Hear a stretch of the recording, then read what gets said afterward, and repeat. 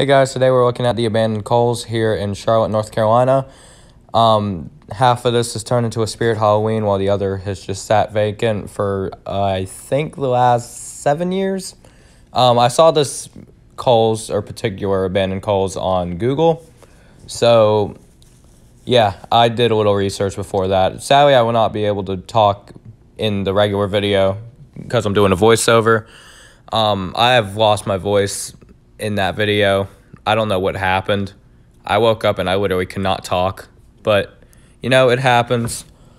And came into Charlotte for a NASCAR race, but it's whatever.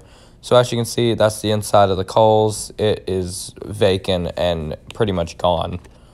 It's kind of ironic to see a store like that, so big, just be vacant like that.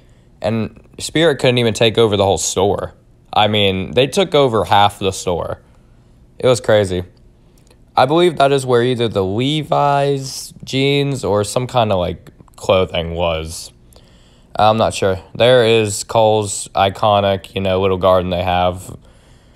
And yeah. So that's going to wrap it up from this abandoned Kohls in Charlotte, North Carolina. Hope you enjoyed. Like, comment, subscribe, and I will see you guys later. Bye.